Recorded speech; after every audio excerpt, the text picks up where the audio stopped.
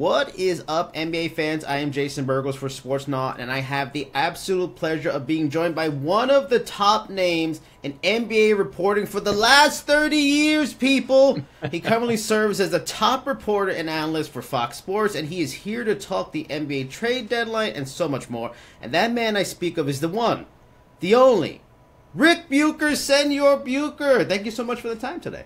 My pleasure. My pleasure. Good to be with you.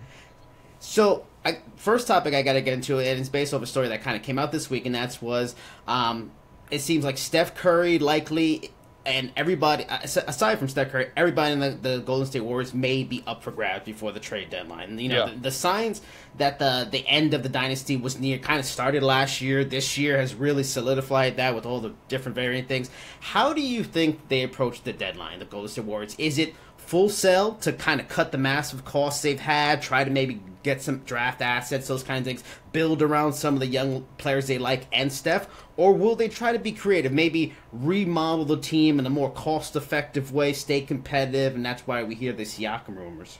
Yeah, no, I would not expect a full yard sale where they're just clearing the decks and moving people. Generally, that doesn't happen during the season anyway, going up to the trade deadline. If it's going to be capital, if it's going to be draft assets and all of that, you want to know where those draft picks sit, and you're not going to know that until the end, after the season and the draft lottery, and you know exactly what you're trading for. And in some cases that wouldn't be as important because you're just looking for future picks, right?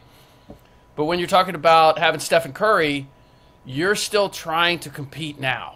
And so you want to know, you want to get draft picks that are in this coming draft and operate from there. I don't know that they can that going wholesale is really going to work anyway, because it's not like they have an abundance of assets in terms of where their players are and their value.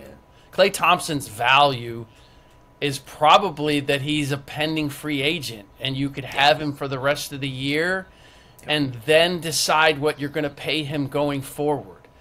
Chris Paul, sort of the same situation. So I would expect that I fully expect that they're going to make a move. Joe Lacob did not expect this, never expects to lose, never expects not to be a title contender, as unrealistic as that might be. So they will make a move. I don't believe that it's going to be, and whether it's an Andrew Wiggins and I think that's the likeliest piece that would move, is Andrew Wiggins trying to upgrade there. And then hoping that Draymond Green coming back, Chris Paul getting back from his hand injury, that they can make the most of this. But here's the other part, is in terms of making massive changes. They've spent half a season trying to get comfortable with the new pieces that they've already incorporated.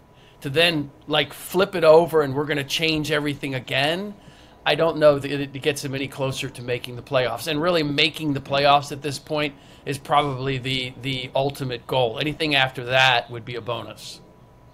Speaking of kind of teams that are in a trouble spot, we have to talk about the Lakers. Rob Pelinka had a very kind of like Brian Cashman with the Yankees sort of trade deadline last year, where he made these good mid to smaller level moves that really helped them out a lot in the second half. But all signs kind of point to that, them being very resistant of a bunch of trades again before this deadline. Could you explain why the team may not be jumping at the chance to go after Zach LaVine, like has been rumored, and how bad will it need to get before they kind of maybe do make roster changes, or some may say make a head coach change?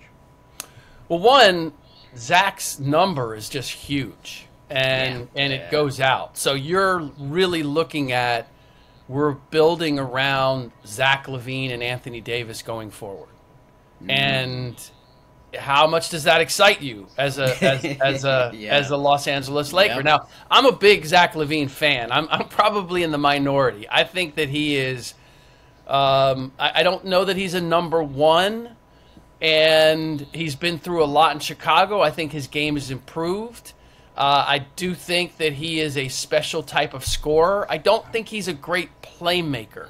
I don't think you play through him necessarily. If you can kind of put him in more of a Kyrie Irving role that Kyrie has with Luka Doncic, where You're going to do a little bit of playmaking, but pretty much you're in there, and your job is to get us buckets. My problem with the Lakers is that Zach LaVine is a very expensive piece, and I don't know that he makes them it's not a difference maker. They have a lot of issues, and I think the heart of it is if you're going to play Anthony Davis and LeBron James, those guys are now. LeBron James is now a power forward center. Yeah, he's not a point forward anymore. I mean, he gets the ball on the perimeter and operates there from a lot, but how many times do you see him break somebody down and then find somebody? Like, you see Austin Reeves do that more than LeBron. Anthony Davis really isn't a playmaker. He's having a phenomenal year as a defensive backbone, and I believe that he's one of the big reasons why their defense is as good as it is. So Zach LaVine's not a playmaker. Like, D'Angelo Russell is somewhat of a playmaker, but he's going to hurt you at the defensive end. Austin Reeves, somewhat of a playmaker, is going to hurt you at the defensive end. Like, in my estimation, they just don't have enough two-way players. And it's just unrealistic to me that you're going to go back to the well and think that Rob Pelinka can do again what he did last spring. Because what they did after he did what he did last spring is that then they signed Austin Reeves to big money. They signed Rui Hachimura to big money. And that's why they had to go and get the Christian Woods and the Jackson Hayes and like the bargain bin additions. And the problem is that those guys, well, it looks good. We have more size. Everybody got excited in Lakerland because they had more size. You can't play Christian or Jackson Hayes with Anthony Davis and LeBron James because it means somebody's got to guard a wing. And you take your choice as to which one of those guys you want guarding one of the just an athletic wing in the league. That guy's going to be spending all day getting into the paint. So I don't. There's this unrealistic vision that the Lakers, because they did it last year, that Rob, do it again. Just do it again. Reshuffle the team, and we're on our way. And one of the other parts is, and I'm one of the few who seems to be willing to say it. LeBron James's offensive numbers look great. They look great. It's a testament to how smart he is and his IQ in finding ways to score. If he sees the opportunity to get to the rim in transition, he's taking it. He's and finishing. He's shooting 3-pointers at a higher percentage. Last I checked, at a higher percentage than he ever has. That's not making everybody else better. That's getting him his buckets, right? And defensively, he's a nightmare. Like, I mean, go back and watch the Toronto game. He didn't eat for the first 3 quarters. He was on Scotty Barnes. He wasn't contesting his threes. He wasn't doing anything. And then fourth quarter, they had Anthony Davis guarding Scotty Barnes because it was like, we're not winning this game if we don't change this up. And look, and I don't say that as his criticism. He's 39 years old. It's amazing what he's doing at 39 years old. I point that out because whether it's he or anybody else who says, yeah, LeBron's as good as he ever was, I'm like, you got to be out of your mind. Like, there are 3 components that made him one of the best. 1, because he could defend. 2, because he could make plays. And 3, because he can score. I'm only seeing one of those on a consistent basis at this point. Yeah. So he shouldn't be the same. He's not the same. It's okay to admit that at this point. But because he's not the same, and the Lakers have always been so LeBron-centric since he got there, that's at the heart of, like, trying to make this work. Yeah. I mean, so going to that point about their lack of a playmaker and kind of bringing back in the Warriors, I mean, there's not a lot of options on the market. Would a trade for Chris Paul make sense? Could that happen? I mean, Paul and LeBron have been friends for years. They always want to team up. Would that be a way to go then? Chris Paul, Draymond Green, because he's a playmaking forward, and also is close with LeBron. So, I don't. Or would the Lakers do it? I think Draymond actually would make more sense because Chris isn't going to play fast, and LeBron doesn't want to play in the half court at this stage. If he's going to play in the half court, he's posting up, so he's looking for transition buckets. I mean, either one, yeah, sure, yeah, take a shot. I would believe that the Warriors would be reluctant to trade in division, in conference, because as things stand, the Lakers and the Warriors are kind of they're in the same stratosphere, right? Like they're both playing to get in the play-in games at this point. And then the question is, who are you getting back? Like Rui Hachimura, I think, is being totally underutilized in Lakerland. And I think a big part of it is just because LeBron is almost exclusively playing power forward now. So how do you get Rui on the floor? How do you get him into his sweet spots?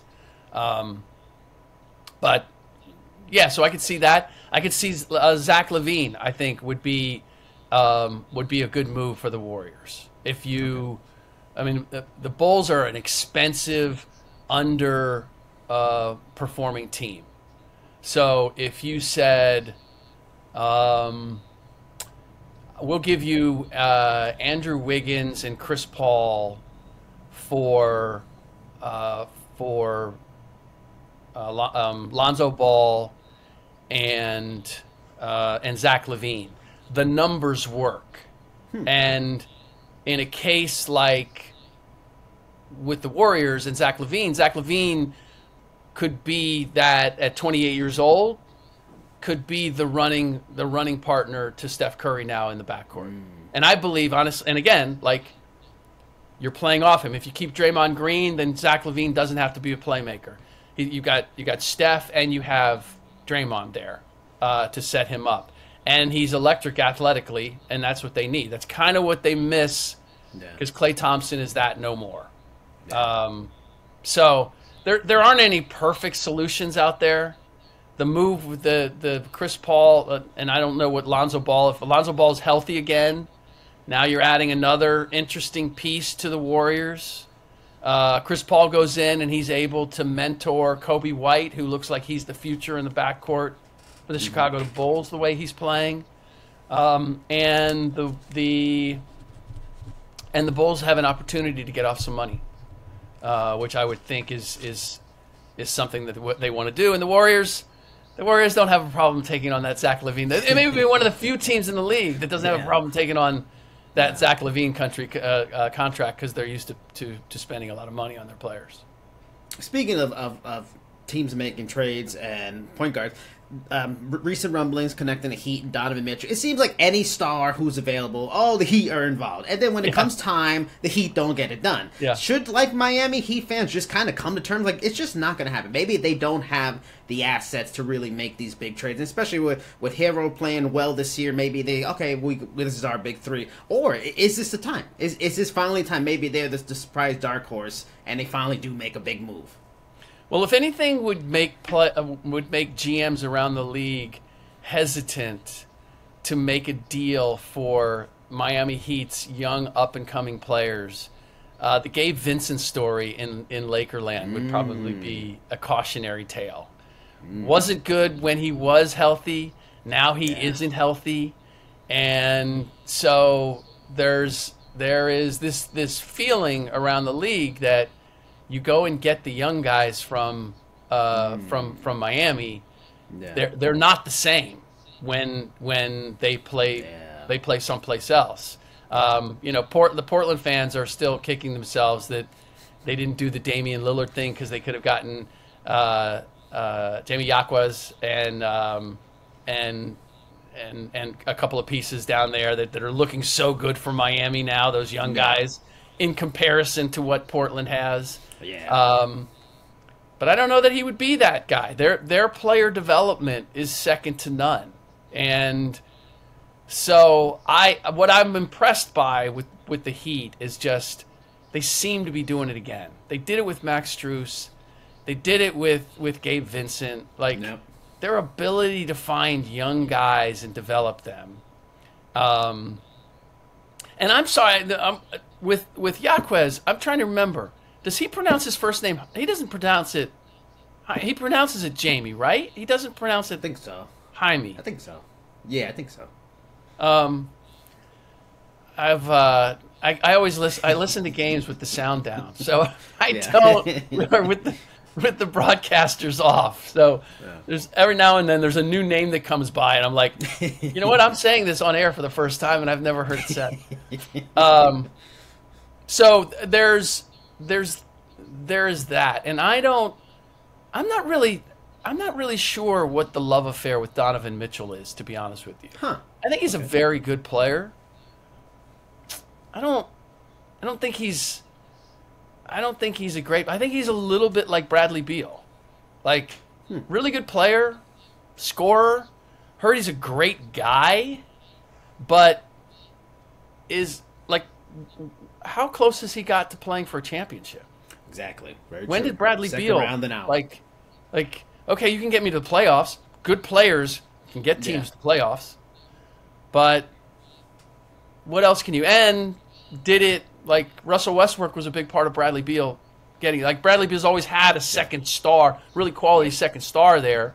Made the playoffs, didn't do much more than that.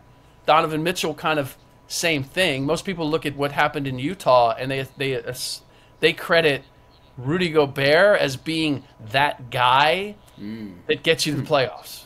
Maybe he doesn't do anything more than that, but as a regular season guy, he's the guy that makes your team a 50-win team. So it's hard for me to look at Donovan, and New York Knicks fans are all over we got to get Donovan Mitchell. If we could get Donovan Mitchell. I'm like, where's Cleveland right now? Relying on Donovan Mitchell. Yeah. I mean, and they've had some other losses, but I'm not one of those. And for where I am and what I do now, it's not like I'm out there beating the bushes to find out who's going to be traded where. It's I'm looking at the league and going, what interests me the most? What player would change the landscape of the league or a certain situation? And I'll explore that. I'll try to find that out. I'm not I never wanted to be Woj or Shams, and I certainly don't have no interest. That just seems like the most thankless job in the world. Hammering agents and GMs to find out whether they're going to move their G League player and whatever. So anyway, so this is why I digress. This is why you're the best in the business, because you didn't even know. You perfectly transitioned right into my next question, because it was about the Knicks. You went right there. You had me set up already. So the Knicks, I'm a lifelong Knicks fan. Absolutely love the OG trade. Mitch Robinson possibly coming back for the playoffs. It could make them just trouble defensively, just a nasty team. Is it, especially since you made a great point with Donovan Mitchell, maybe he's really not worth the squeeze. Should they maybe go smaller? And I feel they maybe should go smaller moves too, just to shore up certain areas. If Mitchell doesn't come back, center depth, bench depth. Is a guy like a Malcolm Brogdon to improve their bench and stuff like that, get another playmaker. Is that where they go at the trade deadline? Maybe they don't go big. I hadn't heard that name connected with the Knicks, but yeah, I mean that would I think that's a great name. And a great piece for what they have. Because, let's face it, Tom Thibodeau is not an offensive coach. No. And when Jalen Brunson goes to the bench, their offense just grinds to a halt. Yep. They would be very well served having a second playmaker. I would say that Malcolm Brogdon would do more for them than DeJounte Murray would, and that's another name we've heard connected to them. And I just, watching Atlanta, like, I at one point Murray and Trae Young were supposed to be boys, and it doesn't look like that now. Yeah. It was a game recently where they came down at the end of it, and Trae came to get the ball, and DeJounte just ignored him and went pull-up jumper, air ball, end the game. It was a really bad look. And would he have more respect for Jalen Brunson because Jalen plays at both ends? Yeah. Possibly. So you might get a different DeJounte. But I'm a little nervous now with he was in San Antonio, talked his way out of there, went to Atlanta. That was supposed to be he's hooking up with his BFF. Now that's not working out. He's got those John Collins vibes at this point. Like, might not be the situation, might be the guy.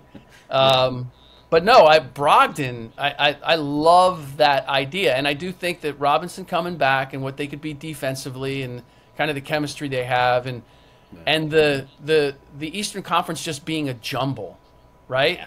Like I'm not really overwhelmed by Milwaukee. Philadelphia, I think, will probably make a move. I'll be interested to see that. But, until Joel Embiid shows me he's got lasting power where he can get through the season and then make a deep playoff run, I need to see it at this point. If not from a mental standpoint, a physical standpoint, that he's capable of that. So Boston's there, and I'm not a big believer in Boston. I think they're vulnerable. So, yeah, I mean, strange as it is to say, because I have a lot of Knicks fans who are friends, and they're always, like, so unrealistic about what their team is capable of. You know what I'm talking about. Yeah. Knicks fans are just, like, they're like Lakers fans. They're the same thing. Like, with less reason to believe that they're going to win it all. I guarantee you, they have not sniffed a championship in your lifetime. Correct? See, no, that Jason, not at all. Right? I mean, right. And I'm a Knicks and Mets fan, so I know the suffering of both fan bases, and it's the hope. When you suffer so much, you're hoping too much. Well, I'll say this. Look, I grew up in Cincinnati. I'm a Reds and Bengals fan. So I can tell you, like, it can get better. You may be waiting a while, but it can get better. So obviously you have the pulse of the sport. Away from the deadline talk and stuff like that, there's top teams right now that are serious, and I want to know who NBA fans really should take serious as the final contender. Timberwolves, Thunder, Pacers, all kind of new faces in the top four of the conferences this season. 76ers are better expected because Maxi's become an all-star. Yep. Nurse was a smart choice. Of those four, and you kind of gave a little bit on the 76ers, who's truly the one that can make it to the finals? Is it Timberwolves? Is it the Thunder? Who is it? Are we just throwing the Denver Nuggets out of the equation? Or are we assuming they're not a surprise. No, I'm just saying the surprise team. Who's realistic? Got you. Who really can do it? Who's not just, a flash in the pan? Who's legit? I think the 76ers are legit. Okay. I would not be surprised if they came out of the East. Now, again, it's what I said about Embiid. Like, can he stay healthy? Yeah. They have another move to make, so they can add another piece. Like they have the resources to add another piece and not take away from what they have. Okay. So I think that they can be even better than they are right now. I like them defensively, and maybe in my, just my personal satisfaction. How good would an Embiid versus Jokic NBA Finals be? Old school. Right? That's what I grew up on. I want to see that. Yeah, and I just, the two most recent MVPs going head to head. for whatever reason, Embiid seems to never be available when they play Denver, so we haven't seen that matchup a whole lot during the regular season. I would, the time is now to see that. OKC, I think, is legit in terms of their talent, but when you've never been to the playoffs. I mean, I think Shai Gilgeous was once when Chris Paul was there, but he wasn't in the role that he is now. They're a solid playoff team, no question about it. But I think they're in that learning stage. They've got to get there and find out what it's all about before they're going to make a run. Who else did you mention as Pacers? I mean, Pacers is probably the most likely. No, Pacers can't defend. Pacers just don't play. You know, we got a glimpse of what's going to happen to them if they're in the playoffs in the in-season tournament final, where the Lakers just pummeled them. I mean, Lakers said, "You can jump shoot all you want. Like, we're just going to take you into the paint, and we're going to score every time." So, yeah, I don't see the Pacers in that. I mean, the Sixers, if that's considered a surprise, to me, they're the likeliest choice to getting to the finals. I'm still a believer that nobody in the West is getting past Denver. I know their bench has been a little suspect, but as long as Jokic is healthy. Yep. Hell yeah. And Jamal Murray is healthy. Yep. Like, people just don't have an answer. Jokic is in that in that space now of where LeBron once was. Yeah. Where it's a matchup where you have to contort your defense so much to stop that guy. Other guys, you're opening it up for other guys. And so they don't have to be great. They just have to be good. They just have to knock down open shots and defend like hell at the other end. And Denver is fully capable of doing that and knows that they're capable of doing that. I think that's also one of the important factors is, and I just talked to Aaron Gordon about this, about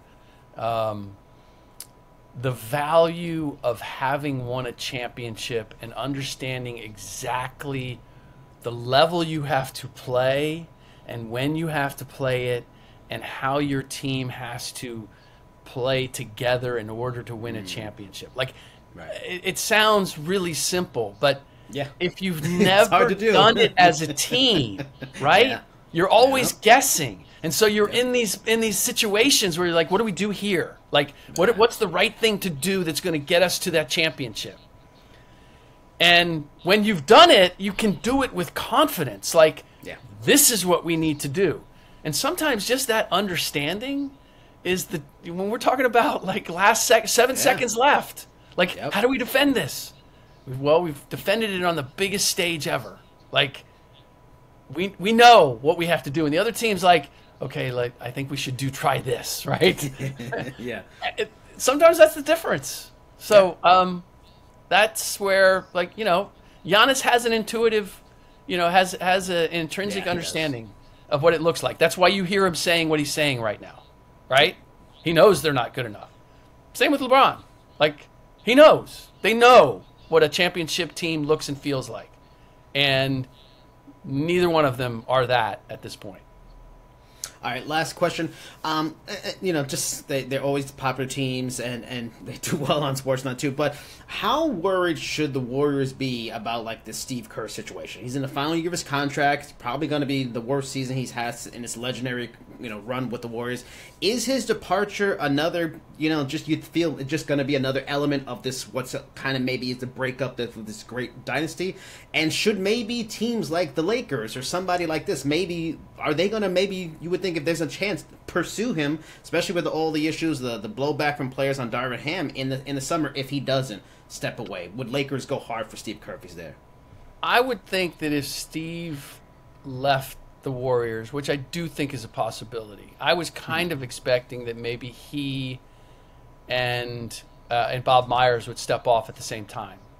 But I would think he would do the same thing as Bob's doing, which is I'm not gonna get out for a while, Right. because I don't think people really understand just what a grind it has been for both of those guys. And this is so undervalued. You said, like, we see the end of the dynasty coming. The dynasty really ended when Kevin Durant left. And then Steph got hurt, Clay got hurt, Draymond has been dealing with injuries. Yeah. The fact that they came back and 2 years later, after falling off a cliff, Yeah. with the same core, won another championship is one of the most miraculous things I've ever seen in sports. Like, that just doesn't happen. You don't go to whatever 5 NBA finals in a row, and there's a price to be paid physically and mentally for that, which they paid, right? And then you're able to get an Andrew Wiggins and develop a Jordan Poole and just develop all these young guys for 2 years and basically have your core rest for 2 years. And then you come back and you find a way to make one more run. Like, that's mind-blowing that they were able to do that. And so people thinking like, okay, well, we just hit the reset button. Now we're going to have another dynastic run. It's like, no, you don't understand. Like, you fished that out of the pond. Like, you had no business winning that one at this point. So be thankful that you had that. And I think this is the issue that they're facing. Is one, with Bob and Steve, owner Joe Lloyd, he's one of the guys that thought, okay, so now we've hit the reset. We've got Jonathan Kuminga, we've got Moses Moody, drafted James Wiseman. Like, we'll just keep going, right? Mm-hmm. And it didn't really appreciate how unique Stephen, Clay, Draymond, and the way their synthesis and their hunger, all of their qualities, like, you just don't go out and find that. You don't replicate that. So I don't know how we got here, but that's yeah, to me, Kerr. With Kerr, like, I know I'm around him a lot. Like, he's worn out. The idea of going to LA and taking on that, fan base and expectation, and it's a recipe for disappointment and really marring his reputation. Like, he's probably taken a hit with this that Bob Myers also should be taking, because he did draft. Seriously. I mean, he built this team. Yep. Right? Gave them those contracts. Yep. But he got out, and people like he's able to avoid the work with the Commanders and all these kind of things. Yeah, exactly. The genius that is Bob Myers is going to solve the Washington Commanders. It's like, and I think he's in all seriousness, I think he will help them. He will help the Commanders. He's very good at developing a healthy culture. But there's just a point where, like, again, it's a little bit like the Lakers. You have to, you have to have time to regenerate a team. You can't. Right. Nobody stays at the top, no matter who they have, the entire time. So, I would not be surprised if Steve stepped away after this year.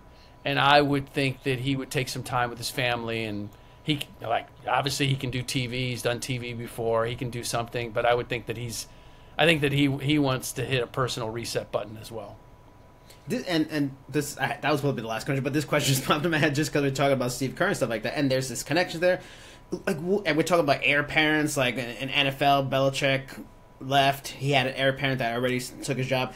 Would Steve Kerr maybe be like an heir apparent in San Antonio? Because Popovich can't do this forever. He's got connections there. Would he take a couple of years away? Maybe Steve Kerr. That seems like the perfect fit. Less pressure. He knows the organization. Would that be a fit? I could I could see that. I'd have to, I'd be interested to know where his family, where his kids, the age of his kids are. And I do know that he loves San Diego. So, but yeah, I'm sure. I wouldn't. I think Pop is probably going to coach until like he keels over. I think he's one of the. I think he's going to die on the job, and because he's like that's the one thing that still I'm told that his love for coaching was regenerated, coaching Team USA.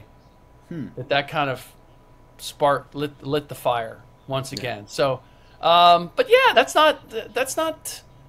I've heard way worse conjecture. So. Steve going and taking over the reins in San Antonio, it makes perfect sense.